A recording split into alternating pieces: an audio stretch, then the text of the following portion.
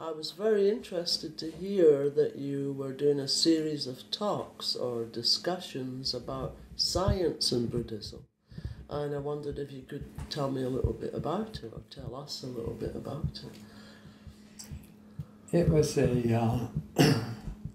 maybe a weekly series of talks for 2 or 3 months that was looking to find what the differences and what the commonalities and what the objectives are of science and Buddhism.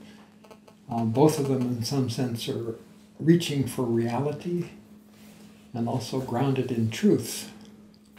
And so this question of, are they different? Are they the same? How do they differ? Is Buddhism a religion? Should it really be, is it in opposition to science in some sense? And that went on into a variety of subtopics.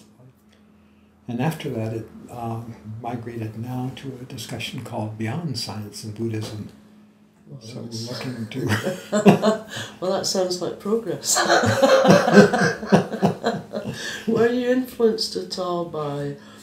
When I started to study Buddhism, I was influenced by Fritjof Capra, the Tao of physics. Yeah. The quantum mechanics as a sort of the closest approximation to science's closest approximation to reality, is one characterization of what things really are, is known to be, it still comes up short. Yes. It's not determinism reality. is dead.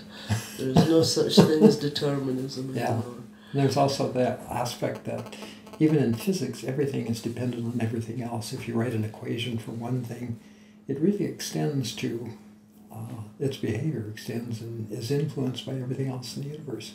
Wow. Now, can anybody come to these discussions? Is it open to the public? Totally open, and everyone is welcome.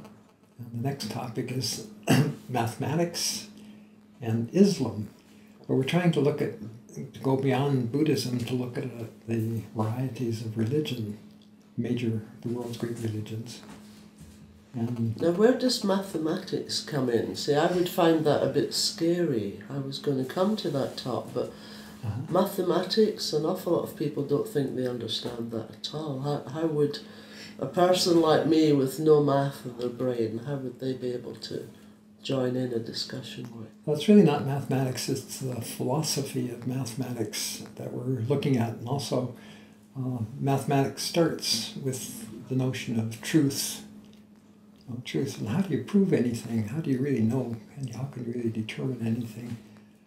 It's not only everything that we can think about and manipulate in our minds, the objects in our minds, the symbolic understanding that we have in our mind, as opposed to the real knowledge that we have in our mind, is very, very key in this discussion.